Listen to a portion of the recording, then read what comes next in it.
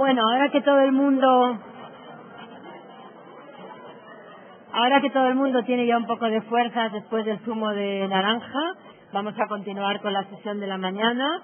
Quiero dar las gracias a Braybon por acompañarnos en este Foto España. Anne Braybon es la persona Commission Manager, la directora de encargos, sería una traducción directa, de la National Portrait Gallery, que ya saben ustedes que es uno de los pocos museos temáticos que hay en el mundo, la National Portrait Gallery, donde hay naturalmente retratos y básicamente tienen una enorme y estupenda colección de retratos fotográficos. Bueno, ella en este momento está produciendo una serie de 3 años que se llama Camino al 2012 y está unida a las Olimpiadas de Londres, etcétera, los Juegos Olímpicos, pero ha trabajado en muchos otros proyectos, siempre comisionando, siempre encargando fotografías y siempre, digamos, dentro del contexto del retrato, con lo cual me parecía muy importante que Anne estuviera aquí en esta edición, pues precisamente dentro del contexto que ella trabaja. Ha trabajado en Londres, en París, en Ámsterdam y bueno, y sobre todo pues tiene una amplísima experiencia en la fotografía británica, sobre todo desde los años 50 70, esta es su área de especialización, pero como digo, sobre todo desde el punto de vista de alguien que está trabajando como gestor y como alguien que encarga las fotografías. So thank you very much, Anne, for being with us. And for your patience with the computer, porque Anne es usuaria de Mac y la verdad es que los usuarios de Mac con el PC siempre tenemos problemas, pero bueno, se solventarán. You know, we always have problems. Bueno, thank you very much, and we will...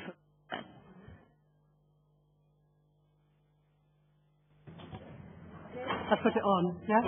Is that better? Yeah? Okay. I just said the theme of the conference, Faces, tallies exactly what the National Portrait Gallery in London does. We are a keeper of faces and with the stories that accompany them. So I'm very excited and pleased to be invited to contribute to the story of talks today. My role at the gallery is to commission a series of photographic portraits around specific themes. But I want to start by briefly talking about the gallery and the collection and really what we set out to do. And then I'll focus on my current project, which is called Road to 2012. And that's going to be a unique collection of newly commissioned photographic portraits depicting the people who are working in training to make London 2012 happen. And that is a live project. It's a 3-year project, and I'm just preparing the second exhibition. We did one last year, we're doing one now, and we'll finish in 2012 itself. They start in exactly 421 days. I'm very aware of my deadlines. But first, the National Portrait Gallery. So I will open up here.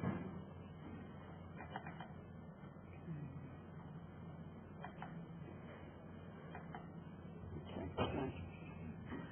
So the gallery was first founded in 1856 with a remit that fitted into the 19th century notions of teaching by example. It was to be a gallery of original portraits. Such portraits consist as far as possible of those persons who are most honourably commemorated in British history, as warriors or as statesmen or in arts, in literature or in science. So a very specific brief. And it will come as no surprise to you that the first person in the collection was William Shakespeare, and he was gifted to the collection when the gallery was founded. And it was founded by an Act of Parliament. The criterion for this criterion is still used by the gallery today when deciding whose portraits will be accessioned into the National Portrait Gallery collection. The artist who creates the portrait is important, but we are not an art gallery. It's the status of the sitter that matters. So, and this is another quote from the early 1850s when the gallery was founded. The authenticity of a portrait and the celebrity of the person represented will be the grounds for the admission of a picture. and not its excellence as a work of art. So this really sums up our role. We're a gallery of biography and of history. The sitters don't have to be British, but they do have to have made a significant difference to British life. So all nationalities are, I'm not sure exactly how many, but there are many nationalities included in the collection that will have had some effect on British culture. This focus makes the gallery very, very accessible. People really love people. And the visitors' figures are just under 2 million last year. So we really punch above our weight as an institution, certainly with an ever-decreasing funding from the government, and the rest is raised by partnership. The entrance to the main collection is free, and this is something that the trustees are really determined to maintain throughout the coming period of austerity. The importance of photography was asserted in the late 1960s by a dynamic young director called Sir Roy Strong, and that was really when so much changed across the board in the UK, but especially in terms of photography. It was the first push to have photography recognised as an art practice. The decisions about whose portraits come into the collection is made by a government-appointed board of trustees. And we now collect living people as well as the dead, and that didn't change until the 1960s. So for a long time, people had to really have their worth totally established by living a great life, dying, and then being recognised. And now we're picking up on all sorts of people. And we are acquiring them through purchase and gift, as well as by commissioning. And we commission in all media. And the road to 2012 is the biggest photographic commission that the gallery has undertaken. So I'm going to tell you now something about it briefly, and then I will show you the 4 bodies of work that we've been commissioning across the last probably nearly 2 years now. So this is the poster for the first exhibition, which opened in July last year. And it's a portrait by Graham Griffin, who was our first photographer. So the project. In 2005, when London won the bid to host the 2012 Games, we recognised at the gallery that we really needed to do something about it and make portraits of the people who were involved or going to be involved in making this happen. It is undoubtedly a unique moment in the history of the capital. What form this record should take was developed over the following 3 years, and the project went live at the end of 2009, and with the support of a partner, the global telecommunications company BT, and that was very important. That enabled us to do it. And I mention that because certainly now funding is absolutely critical. And also I want to say that we do hold editorial independence. So we listen, but we actually control the commission or the whole project. It is a multifaceted project. We have participation projects with some of the people involved in the 5 neighbourhoods that are going to be actually hosting the Olympic Games. We have we'll be publishing a book. We have a very active website. We're making digital interviews. And the whole body of the work will finally be archived as the record. And this is also new thinking to set out consciously to create a record and an archive across many different aspects of the gallery. But the heart of it is the new photographic commission that will really act as the record in the celebration of London 2012. And as a project of this scale, it's absolutely essential that we have a very tight structure and a very clear selection process. This has to be more than just a bunch of photographs. We've agreed to make up to 100 portraits, and as 6,000 people will be directly involved in London 2012, we have to be incredibly selective. So we really have to be able to substantiate why we're selecting the people we are selecting. So that was a lot of pretty in-depth research. the title to Road to 2012 actually shaped the structure. We found that the title was agreed very early on. And the project is actually a chronology of the journey that two groups of people are making along this road. One is, pretty obviously, the athletes who aspire to take part, who aspire to be selected for Team GB. And the selection process won't take place until we have finished the commission, because we have to get it on the wall in time. So this is very much a story of a journey. And if some of our sitters don't make it, that's part of the story of travelling along this particular road for athletes. And the other group of people we are making portraits of are the facilitators. And these are people that are actually enabling it all to happen. So from the people, the visionaries that won the bid, right through to the delivering of the Olympic Park, the staging of the games, and the legacy promises that were made in the bid. Each year, across the 3 years, we're commissioning 2 bodies of work.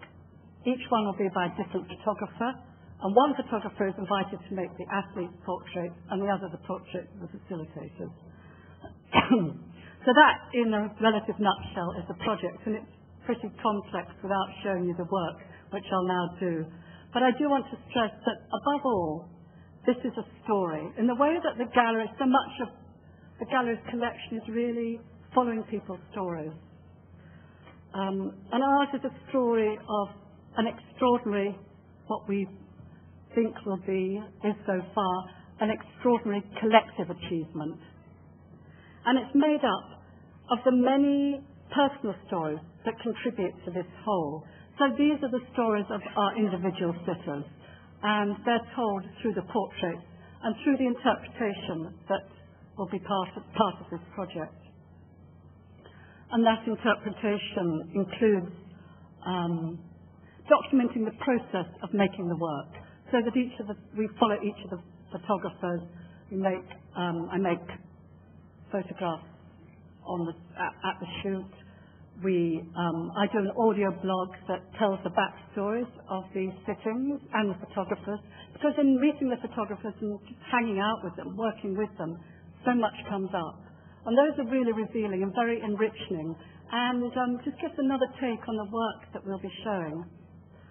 Our digital producer is making filmed interviews with the sitters, and I hope to be able to show you one at the end. And these are for our website, and also going across various social media sites, which actually gives us very wide coverage. There's no better way, really, to tell you more than to actually show you some of the photographs that are part of the project so far. So each year's commission has its own title. The overall project is Road to 2012, and the first year was called Setting Out. And the photographer we invited to work with us was Brian Griffin, and we invited him to make the portraits of the facilitator. So the people who won the bid and the people who were charged with delivering the Olympic Park and all the venues.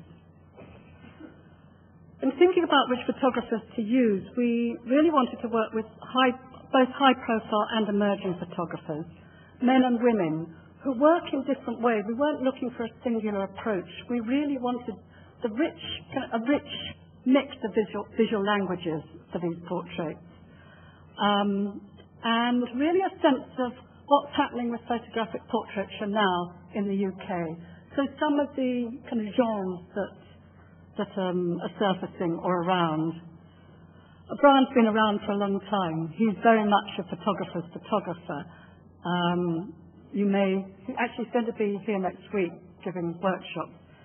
Some of you may be familiar with his work. He's the same generation as Martin Parr. They studied together.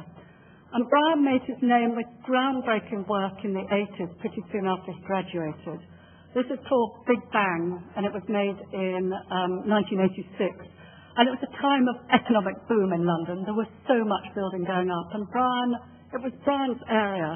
He was very interested in work and the workers, and actually pretty subversive in the way that he approached the photographs of the workers.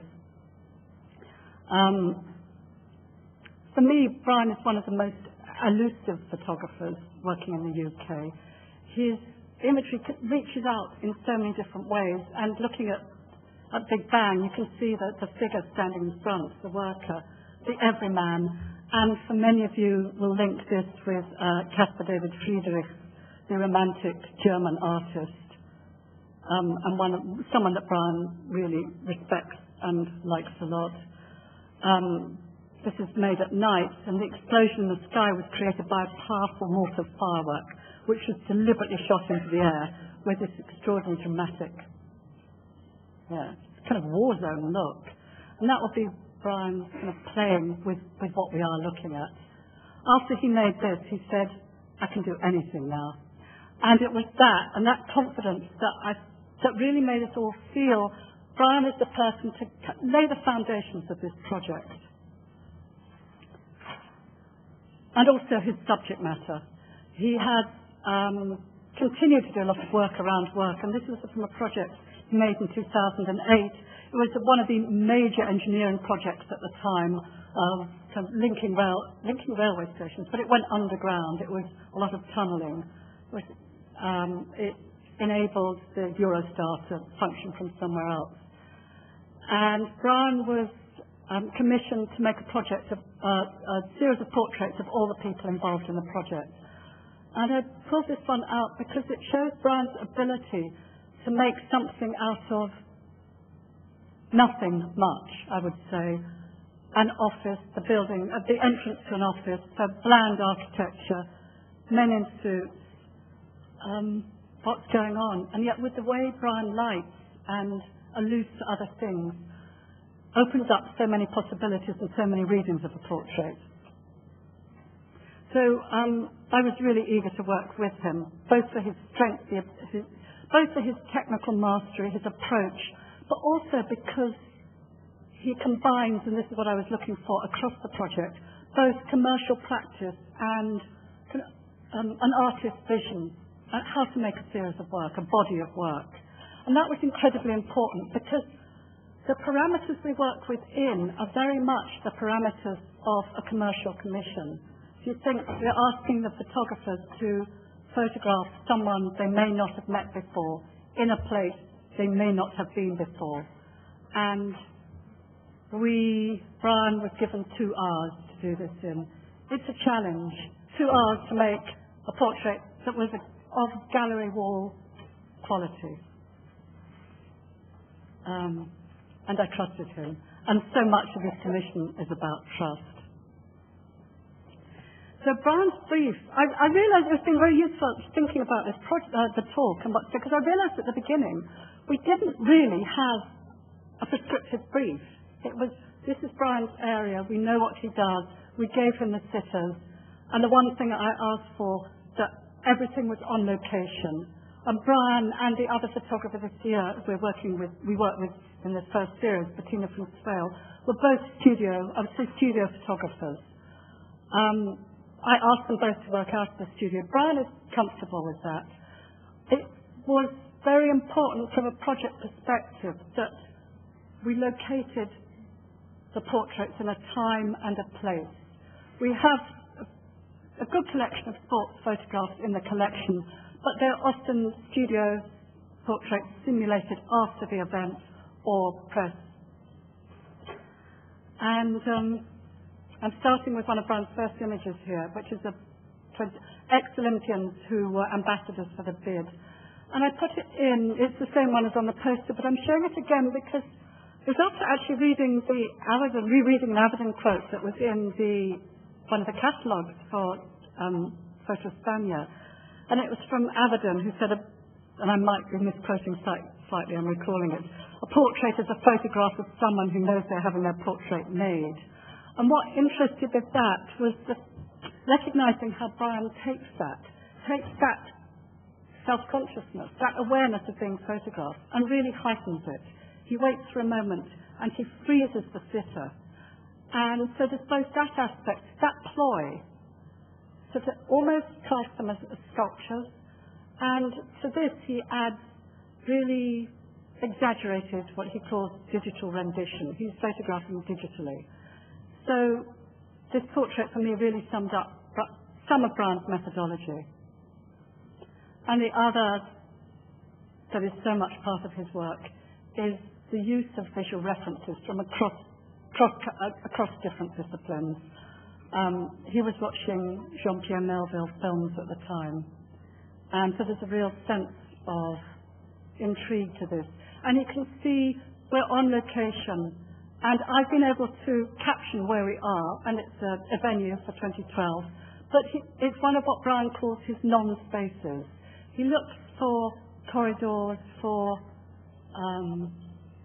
air ventilators, just slightly strange places that he can light and make something happen with his sitters.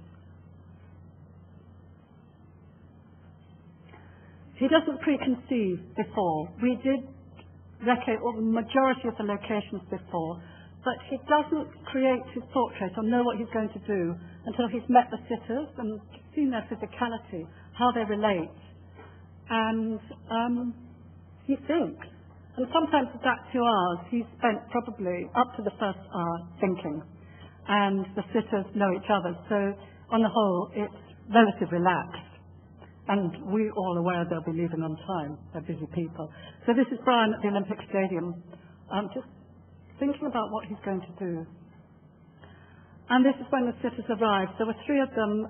For the venues, we invited the architect, the engineer, and the construction director. I was very clear that we should have all 3. The architect in the UK always has priority. And this is so much a team effort. The architect is the man who's holding up, not leaning it, he's got his hand up. When he arrived, he embraced one of those great steel girders, my building, and Brian picked up on that. And it's often one thing that Brian picks up on and then builds the portrait around that. And here you can see the final image with the architect with his hand on his building, and the construction director in front, and the engineer and the young gun next to them. And this is at the beginning of 2010. So at a point in time when the stadium was still being built. And it's important to have that in the collection. These are the 3 people that led the delivery of the Olympic Park. Part of the collection of gathered material is listening to people talk when I'm on location. And this quote comes from the Olympic minister, who told me a lot, and I held on to it. I write them down, and I put it with the captions. So our captions also have kind of sub-stories.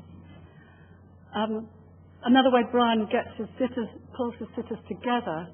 And I tell you this because Englishmen don't touch, so there's a real difficulty in bringing them closer than this.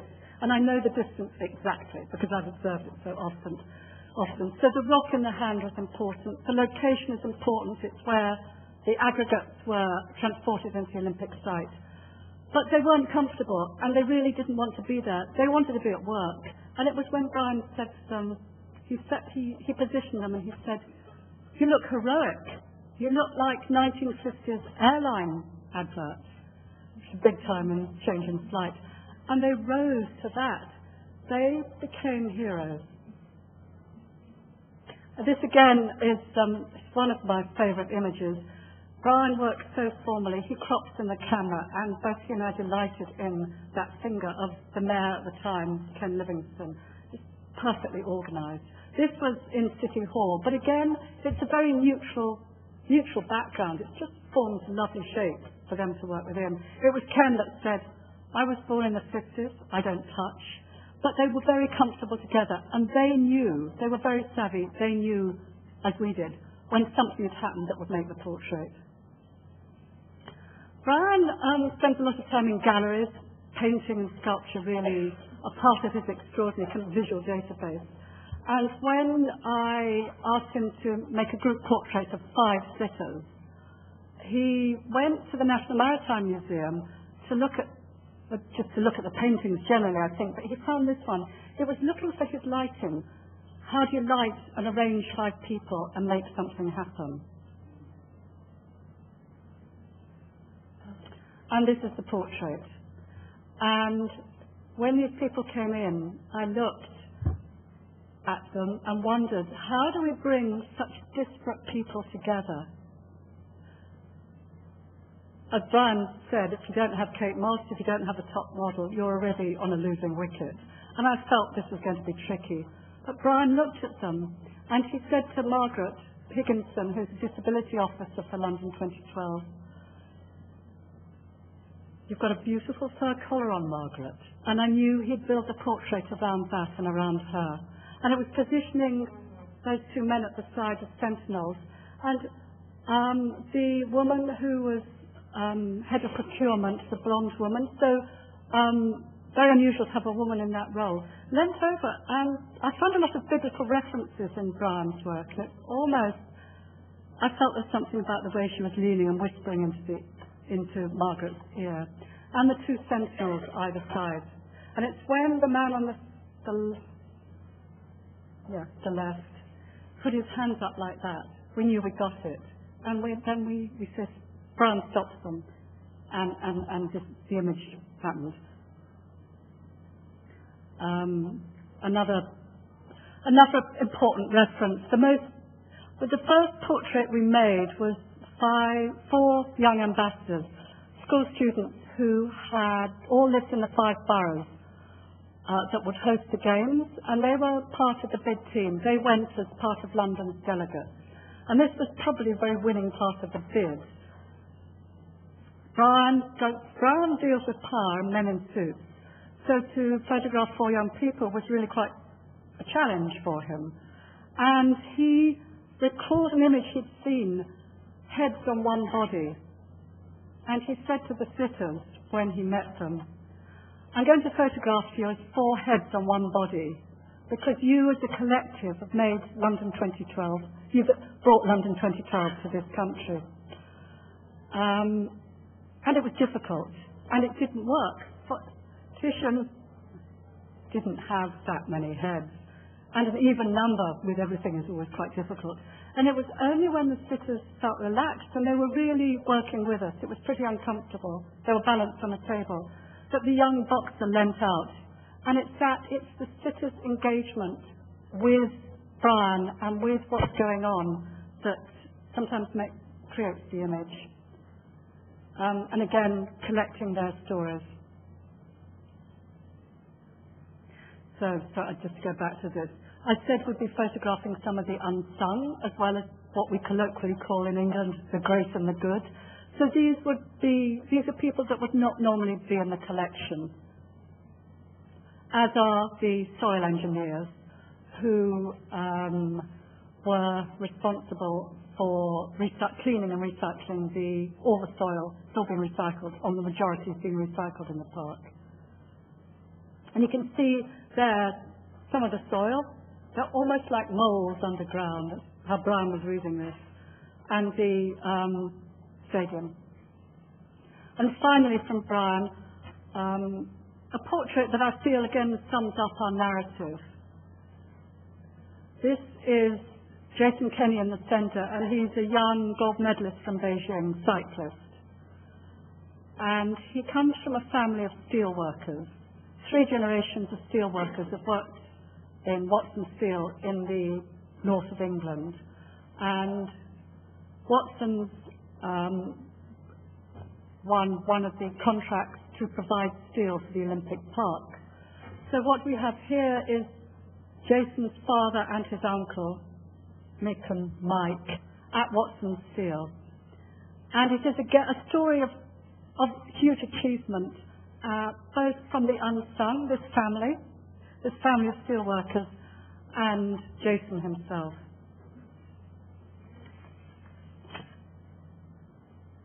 I'm going to move on now to the second photographer who worked with us in the first year, and her name is Bettina van Zweel. We're using photographers based in the UK for logistical reasons. Access is very difficult, and although I try and block together the sittings, it's not possible, especially with the athletes. They have training schedules, they have competition, and we can wait a very long time, and it's sporadic and difficult. So Bettina's a German photographer. She was an apprentice in Rome, where she worked with an architectural photographer who did 10 by 8 architectural shots. And she then came to the Royal College of Art in London. And she is a conceptual artist. This is one of her diptychs. And it's an ongoing project.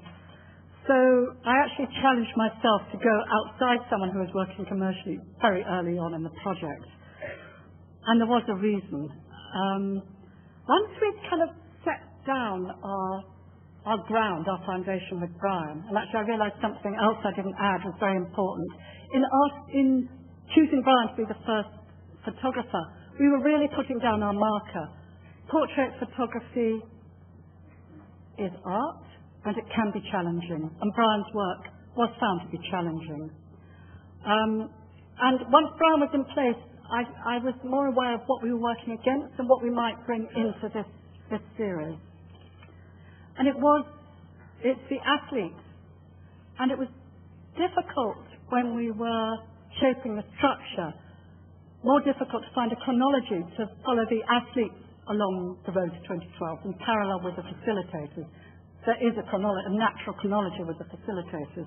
With the athletes, we asked ourselves, how do you become an Olympian? And the first answer was inspiration. First, you're inspired to take up a sport. So we invited Bettina to make photographs of athletes around the theme of inspiration. And the other two in the following commissions were talent. You have to be talented and someone nurtures your talent. And the third one is team. When you're finally coming up to the Olympic selection process, you have a team supporting you. And for inspiration, I invited Bettina to make a portrait as if the viewer was meeting the athlete. So it was if it could be a face-to-face, a body-to-body encounter. We wanted somebody because of the physicality of the athlete. So very direct. Bettina worked 10 by 8 on film, and her interest is in scrutinizing the sitter, scrutinizing the face, and that I felt would really give us this sense of the meeting, of the encounter. And her light, she really flattened her lighting and was very, very particular about location. She went up the night before each sitting and travelled around the area with her assistant and husband, who's also a photographer, and just looked for the place that was right for Bettina. And this is on the beach near where Tom Daley lives. He's world champion diver. He was 16 at the time. And what also interested me in her work is how you're initially peripherally aware of the physicality of the athlete. And the longer you spend with the portrait, the more you start to digest and understand that. And what's interesting about Tom Daley, and is actually really important in terms of his Olympic ambition and his status as an athlete, is the size of his hands. As a diver, big hands cut more precisely into the water. So that's his advantage. With Bettina's portrait, part of the thinking was that we'd interview each athlete and ask them who or what inspired them. And that ran alongside as an installation in the gallery. So you had the voice of the athletes as well as their presence. And we have that on our website. And if there's time at the end, I have one I can show you. I couldn't put it in the presentation. This is a portrait from the National Portrait Gallery collection. It kind of sums up what Bettina was looking for.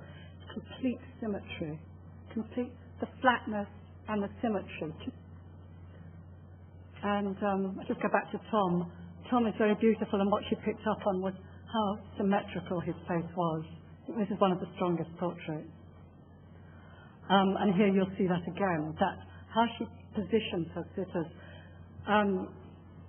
One of the problems we have with this project, and appropriate time to tell you, is issues of branding. Because we're an IOC accredited project, we can't show any branding that isn't an IOC top-tier sponsor. And top athletes have their own sponsors, and some of those sponsors are not top-tier athletes. So, for example, no cyclist would agree to be photographed without wearing Sky sponsorship. We cannot include Sky sponsorship. We had to think very hard about how we worked our way around this. And we could photograph cyclists because they're our strongest sport. And this is Victoria in a dress that Bettina sourced for her. And again, there's the physicality, those extraordinary arms and hands. And here you see, this is one of the photos that we are making, both the assistants and I, during the shoot, documenting the process of making the portrait. And here you see Bettina with the sheet from her 10x8 film, actually centering up Jessica Ennis, the heptathlete. She also takes two boxes. One, Bettina's quite small, petite. One box she often stands on, and one the sitters often stand on. They're multi-purpose, they carry things. And this is the final portrait of Jessica. And this gives you a very good sense of Bettina's background. She actually found backgrounds that gave a sense of, I think, 19th century studio portraiture. This was grass going up a very steep hill, like a wall of grass. And the way she's lit it, they just used ring flash, her and David, has really, and very, very precise lighting. So they travel, I've got it here, they travel with this gazebo. So it creates the studio space as well, and helps with the lighting. And this is Ola Abidogun, a young Paralympic hopeful. We invited different, not only across Olympic sports, not only medalists, but people at different career stages. So you've got a real sense of this journey, because it's not only the medalists setting out to try and win another medal. It's the young, it's the upcoming athletes as well, and we really wanted to reflect that. Some of the medalists aren't going to medal this year, in 2012, and some of the young people coming through, profiles will change. And it's another document of Bettina's methodology. She always puts a postage stamp on the forehead of her sitter, so it's kind of a portrait within a portrait, so she focuses on that. And this is Rebecca Adlington. Again, that kind of serenity. It's a very meditative and quite demanding process theme. But I'd say meditative for the viewer, demanding for the sitter to be photographed by Bettina. It's the slowness of it and precision of it. And the shutter speed is relatively slow. So I'll just go back to that one. So again, you see that her use of background and the stillness of the sitter. And another Paralympian, the most, I'd say, descriptive of the portrait. What Bettina was trying to do here was continue a line through the portrait. So this was photographed on the beach near where Nathan Stevens lives. He's a discus thrower. And the line of the horizon and the sea, and then the wall that Nathan was standing in front of. And this, I think, is the final image by Bettina, and it's by a young woman boxer. Women's boxing is in the Olympic Games for the first time this year, and Savannah is a medal hopeful. She found it very difficult. She was light-phobic, but it's something about the extraordinary strength of athletes, not only the fact that she stood there, but the way she stood. It's that perfect physique, the core strength, and standing so beautifully still.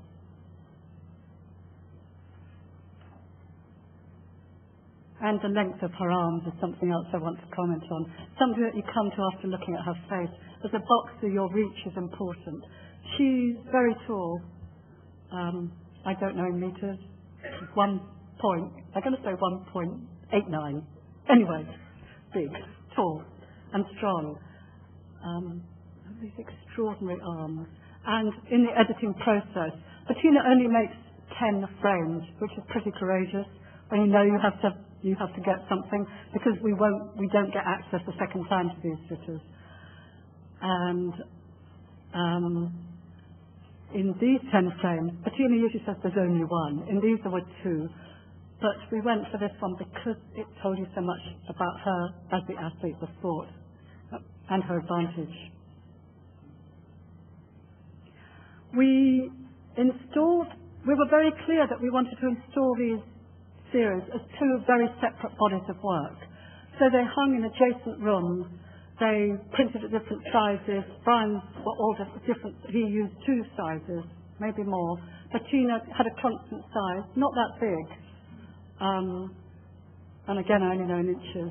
They were framed differently. Each room was painted a different colour, so dealt with in very different ways, but they were interconnecting rooms. And I really liked the way the 2 bodies of work kind of spoke to each other through the space. There's a tension between them. They work so very differently. When you think of Brian's drama and his lighting, and Bettina's removal of drama. And this is the main hall coming into the gallery. So we announced the exhibition and the 2 bodies of work on this wall. So on the yellow wall you'll see Brian, and we used one very big image of the Kenny family, so the steelworkers family. And on the right, 2 of Bettina's. And those colours were held down in the 2 galleries as well. So that also helped separate them. And this is the commission that I'm now working on. It's live. So the first body of work is still actually not finalised. It's in post-production, and what you're seeing is what we have currently got. So this second year is called Changing Pace, so the change of pace along this road to 2012. And I started with the athletes this year. I was wiser. I knew how difficult it was to get access to athletes. We sometimes waited months, and they were nail-biting months the first time. And we invited Finlay Mackay, who's one of the, I'd say, young, emerging talents. His creatively conceived and highly crafted work really singles him out as a leading talent in his generation. He's slightly younger than Bettina. And the work is so very different, as you'll see.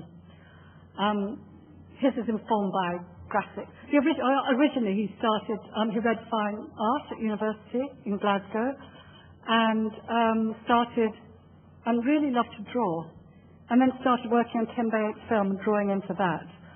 And when he assisted in London, he assisted one of the top women photographers, Elaine Constantine, who came through the club scene. He worked with her, and that's when he started working digitally.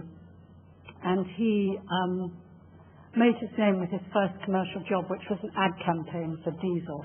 And his work is full of energy, and it's loud, and it's brash, and it's funny, or what he called weird sometimes.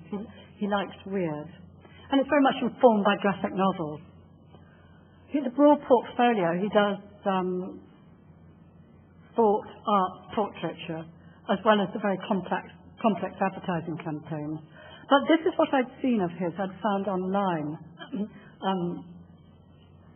And it was made for New York Times magazine. He does a lot of editorial work as well. And I found what the New York Times magazine commissions actually is really a strong resource. It's fabulous work. And I thought this was stunning. And for this series, I thought this will be the series when we see the athlete doing their thing. They will be doing their sport in the way that in Bettina's they weren't able to. That did mean we were very careful with the athletes we chose. We looked across a broad range of sports, but also checked their branding and their sponsorship. Had to. No cyclists in this one. But when Finlay came in to talk and meet, and we discussed it, and actually it helped my thinking about how we might photograph the athletes, not only alone doing their thing, but with the person who'd mentored them, who'd nurtured their talent, or who was kind of underpinning their Olympic ambition. And we invited the sitters to nominate those people. Finlay came back with another solution. He came back with pretty complex, almost theatre scenes, scenarios, beautifully lit and wonderful narratives. So this is, and this isn't cropped yet, so these, I would say, maybe up to 50, no, it's difficult. A very large percent of Finlay's work happens in post-production. He works digitally, and he shoots around the sitters. So for this, he would have shot the street, above the house, blue sky, snow, there was snow on the ground. He would have enough frames to do what he calls stitching together the final image. And we did photograph them separately, and then we looked at photographing together. In front of the house where this Aaron Cook, the world taekwondo #1 in his weight, lives. He nominated his mother, his father, and his brother as the people that were enabling his Olympic ambition. They'd all moved to this house from the south of England up to the north because it's near the centre of excellence. And this is Aaron doing his signature kick in the drive of their houseway. And it tells a lot about the grassroots of the sport. It is these parents who've been ferrying Aaron around since he was 5 when he started. And we filmed them talking about that. So we're continuing the filming, and we'll be showing that in the gallery and online. And this is another image, again, a really brilliant grassroots story of where boxers, so many boxers come from really deprived areas in the UK, and this is in one of the most marginalised areas of Birmingham in the Midlands. It's largely Muslim, and it's in the back of a church hall. It's funded entirely by this boxing club, and the man in the boxer in the red helmet is an Olympic medalist hope, and leaning on the pillar is his coach, an Irishman, Frank O'Sullivan, who founded this club. The boxer Khalid Yafai is first generation Yemeni. His mother brought him up. She was a single parent. She brought him up alone, one of 6 siblings, and his brother's also in this club. And we'll use this image very big, and it's full of stories of that place. Khalid is at the trains from the Centre of Excellence 4 days a week, and he goes back to Birmingham for 2 days training with Frank. So what we're getting is quite complex stories. And I talk about the experience of being there in the audio blog. One of the pleasures of spending time with the photographers is the stories they tell me about what's inspired them, things that have come up. Finlay's quite shy, but after we photographed Khalid and he put together, we were looking at all the frames, hundreds of them, selecting the different parts. And that image you've just seen is made up of so many different parts. And he talked about this painting by the American painter George Bellows. And this gives you some idea of the way Finlay shows us some of the work initially.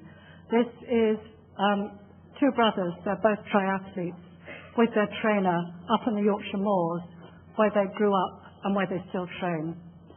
And we went, it was one of the first in the project, we went up there.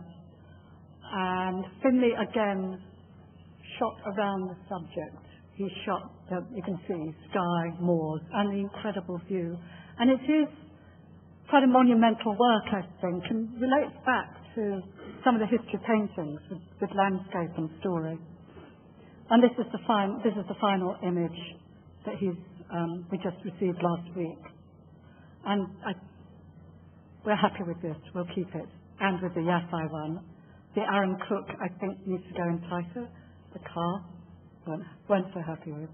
But obviously this is all in discussion with Finlay because it is his work. There came a point when we realised we couldn't bring everybody together in one frame, and that was when we were photographing wheelchair rugby.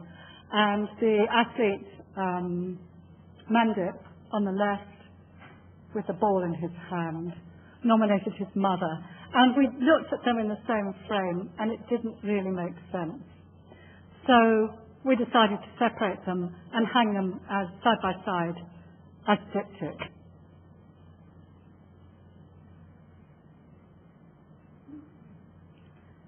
This is, for me, one of the most compelling portraits, and I found it thrilling when I saw it happening. Philip Saidowu is world champion. I'm not sure he still holds it, triple jumper. And we had to wait a long time to photograph him because such a large proportion of his training is not actually triple jumping. And there were months when he wasn't doing it. We went up to Birmingham and we watched him triple jump. And he was not comfortable and he didn't really want to be doing this for us. And so we stopped. And then he stopped his training and he was going to give us time to work with him. And we were observing him and noticed he spent a lot of time talking to his trainer. He spent more time talking to his trainer than he did training. And we brought over the box to the stand. And if you watch triple jumping, you'll know that stand is critical. And the rating of the stand after the jump, so the surface is safe. So we knew the stand was important, and Finley lit it. He uses up to 6 lights and 2 assistants. So they're really high productions. And we had them sitting on the box talking, and it was very engaging. And then Philip started to stand on the box and started jumping. And there's just this one image where he's absolutely upright. And Finley shot about 6 and then he stopped. We can't make them do it. They're trained and the points when they're not going to work with you anymore. And so this is the only choice we had. We think it's beautiful, but because he's moving, it's very slightly soft. So there's only so big it will go. I think it'll go pretty big. We've experimented with how it doesn't go that big. It'll go about that big, but for an image, we'll keep that full frame. So for an image that size, you can start to imagine the scale it will be. There's another sitting where it was impossible to photograph. It was impossible to make a powerful picture of the trainer, or the coach, Jürgen Grobler, the legendary rowing coach. And rowing's another very strong British sport. We're very good at sitting down sports, cycling, rowing, sailing. It was impossible to do anything that wasn't a traditional rowing sport photograph in the circumstances, and to get Jürgen Grobler in. It was very windy, and after the rowers had finished rowing, they agreed to come out on an area of water just behind the actual straits that they compete on. It was extremely helpful and pretty brave of them too, because the boats are extremely valuable, and the wind was blowing them up against the rushes and very shallow water. What Finley had done was put light in those rushes, and you don't get half the sense of it here. But it is glorious. It's really painterly, that sky and that vegetation. And we've agreed to keep that format for this image, and probably hang them. I'm not quite sure how we'll hang them side by side or one under the other. That's something we'll be looking at next week. Something I was very aware of at this stage, certainly when working with Finley, that how the increasing number of really good sports photography that's around, and I was very clear that we didn't need to go that route for 2 reasons. One, because we can acquire it, and 2, because in doing it the sports story is another way. We're picking up on narratives that aren't necessarily in the public domain. We're visualizing the stories. And also the rowers said to us, the best rowing portraits are the camera that's strung on a wire over their heads. As the swimmers said, the best swimming portraits are the ones under the water when they're competing. And this is the final diptych that Finley made. These are three women sailors, and it's a new Olympic class. And there was no wind that day. It would have been impossible to go out with them. But also Finley's lights. I think he had at least 4 with him, big lights, and the softbox. And it really would have been impossible to work with this approach, this really high-end approach in the water. Finley did go into the water himself, for both the rowers and the sailors, and I have a whole series of portraits of Finley wading in waist deep into the water. He just goes for it. He's very, like all of them, very, very determined, but they're all determined in very different ways to get what they want. And the final photographer we've worked with in year 2 is Emma Hardy. And I haven't got any other examples of her work. She's done a previous project commission for the National Portrait Gallery of young people at the top of their game. So I'll go straight into the work she's made for us. Emma really pares down to the essentials. Film and her camera. She still works on film, so we have 2 photographers working digitally and 2 film at the moment. And most of the time, ambient light. Light is important to all of them, obviously, but Emma's very precise about the time of day she photographs and where she photographs, and she checks the locations beforehand. And where her strength lies, and I think it comes from her having been an actor previously. She started photography late, and she said, I know what it feels like to be scrutinized, and I try to make sure that my subjects feel comfortable. And it's that focus on creating the relationship, her empathy, and building up an intimacy that enables her to get what she wants, that really single out her work. And she is the most brilliant terrier, just for making sure she goes through all those barriers of people in front offices, stopping and getting to their boss, our sitters. And Emma finds a way through charm, through tenacity, through all her resources, and you can see here she's a delightful person, to speak to the sitter beforehand. And through the phone, she gets them on side, she wins them over. So, for example, she persuaded the director of Paralympic integration, who is responsible for making sure that the Olympic and the Paralympics are both given the same status in London 2012. She persuaded him to have his portrait taken in a swimming pool. He's blind, he'll never see it. He's an ex-Paralympian swimmer, but no longer has the body of the Paralympian swimmer. And it says a lot for both Emma and him and the relationship they built, that he agreed to do this. He'll never see the portrait, but it was important to him that we sent it over and had it described to him.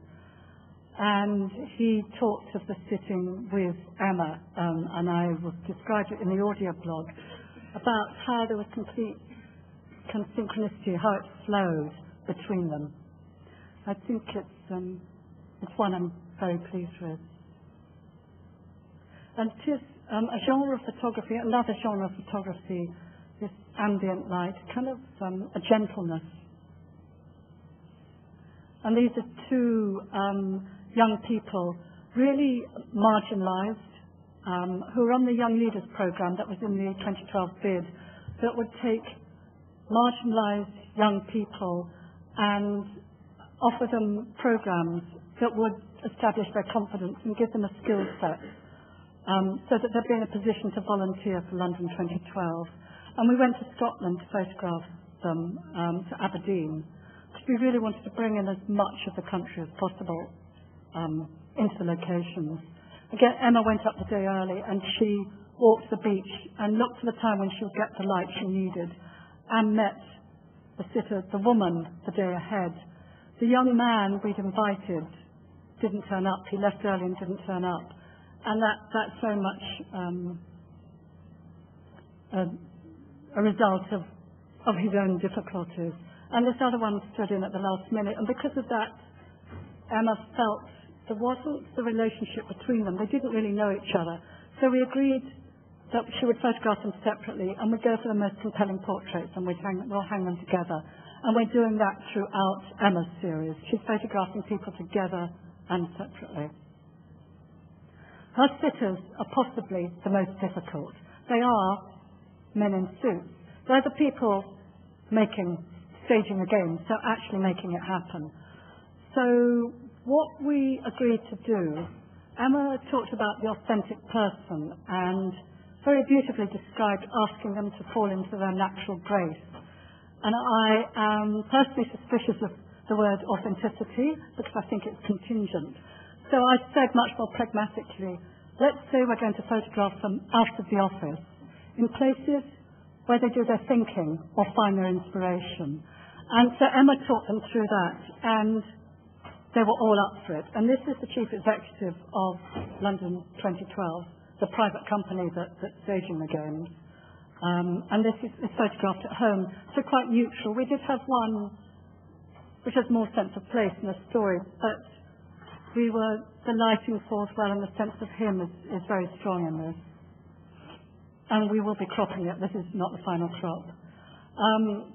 This is the director of branding for London 2012 in the white shirt, and Michael Morpurgo, who is a very high-profile children's writer, and Greg Nugent, the director of branding, invited him to write the scripts for the animated films that are being made for children around the mascots for London 2012.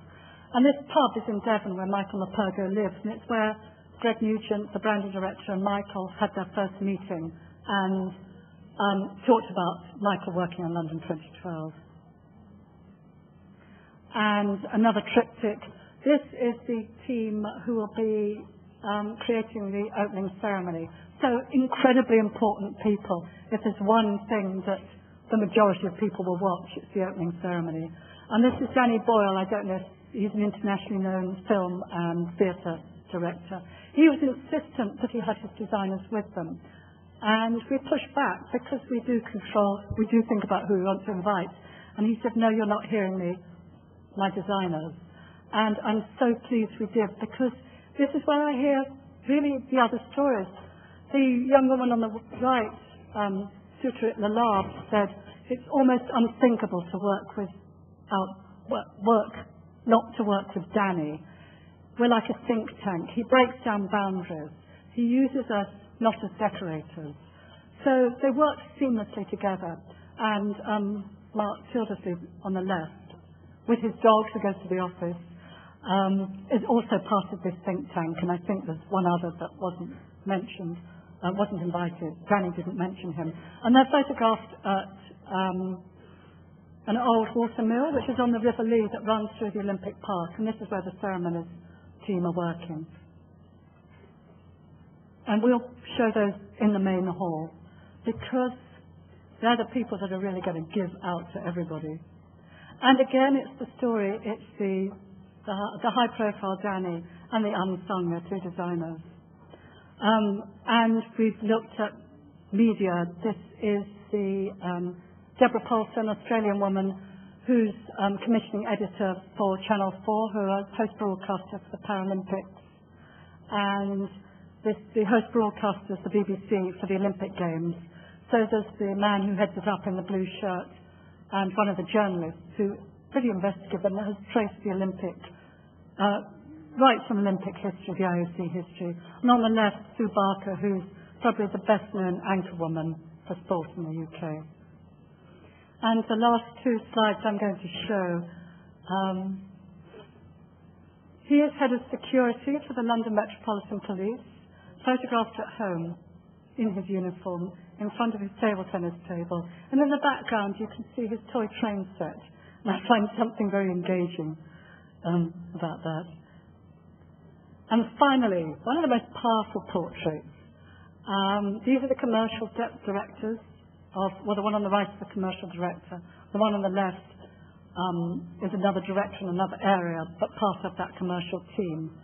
And because of the issue around British men sitting comfortably together, and because there's a sense of hierarchy here, we photographed them in the back of the car, and that was very strategic. And we find it one of the most powerful photographs.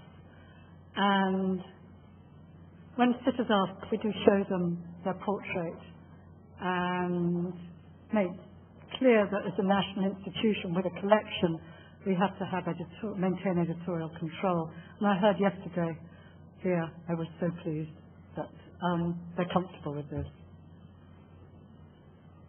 And this is where you can see it all so far. It is a live project, and it's been really helpful for me to actually think through it all here and just pull back a bit. I'm very aware of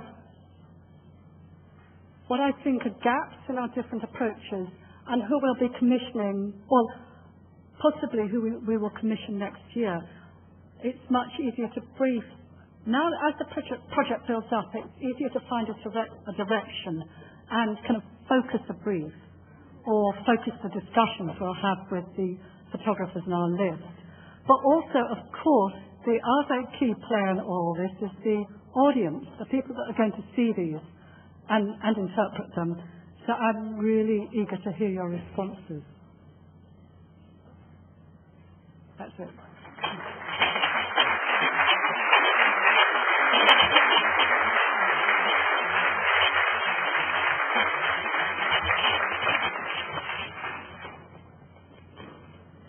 Well, thank you very much, Anne, for these stories about portraits and to sharing. Thank you for sharing with us the actual setting of the portrait. We're running a bit late of time, actually. Sorry. No, it's okay. No. It's very difficult to sort of, stick to the time. So, yo creo que estamos quedándonos un poco tiempo. Ya me han regañado. Me toca a mí hacer de mala de la película, pero bueno, vamos a dejar abiertas dos preguntas, ¿vale? Si alguien tiene algo que comentar, y luego Anne estará por aquí si le queréis preguntar más cosas en concreto, ¿vale? Then abrimos hasta 2 questions and then because of how to it, etc. And thank you for your patience and listening so long to.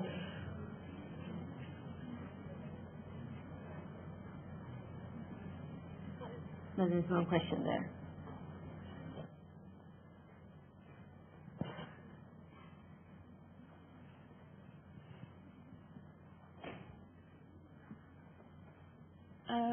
I'll ask the question in English. Can I ask the question in English? ¿Puedo hacer la pregunta en inglés o la traduzco? ¿Hay traducción? Sí, hay una traducción, sí. Hay traducción, no, o sea que no hay ningún problema. First of all, Anne, thank you very much for your talk. It was very interesting. Congratulations on your marvellous project. I'd like to know to what extent you're actually photographing the reaction of the people being photographed instead of actually photographing the people, so to speak. In other words, the photograph of Brian Griffin with the 3 men who didn't like to be too close to each other, the jumper or whatever he was, the person who did the jumps, who didn't like to be photographed. Are you actually photographing their reaction or carrying out their actual task or whatever, their role in the Olympics? I would say they are portraits. So it's not a reaction to being photographed. The athlete, the jumper, had trained, he didn't want to jump anymore, and we couldn't get a portrait of him jumping. What I'm aware of is that there'll be many portraits of him jumping. There won't be portraits of him and that relationship between his coach and him. And he didn't do that jump for us. He did that jump because he wanted to jump. Mm-hmm. He said, and now you've got me jumping. Okay. So it was what he does in downtime. Okay. And with Brian, I would say, Brian picks up, he allows the sitters to interact, and then he freezes them. So he waits until they do something. They're not necessarily reacting to him. They are aware of being photographed. But, for example, the man that put his hands up to his coat, when you're standing somewhere, very few people are able to let their hands just hang. There will be emotion involved. Something happens. And it's that something that happens that Brian uses to build a portrait. And he will say, if I question him, because I sometimes did, but how do we substantiate this? He said, my task is to make a compelling portrait, a compelling image. To draw people in and look. Okay, thank you. Una última pregunta antes de irnos. Por ahí hay una pregunta.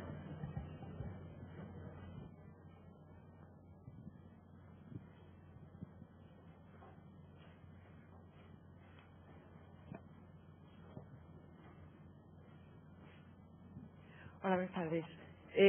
Yo quería preguntarte, por lo que nos has explicado, he notado que la galería tiene, mucha intervención en la realización de las fotografías. De hecho, el control mayor lo lleváis vosotros.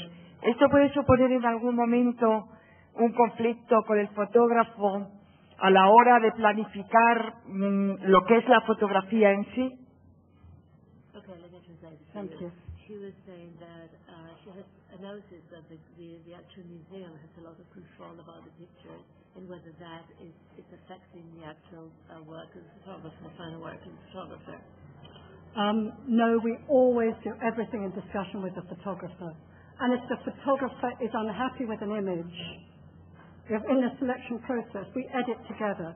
So the director, the photographer, me, curator of photographs, and another project member all edit with the photographer. And it's a very important question you're asking, because who controls it? We are a chord.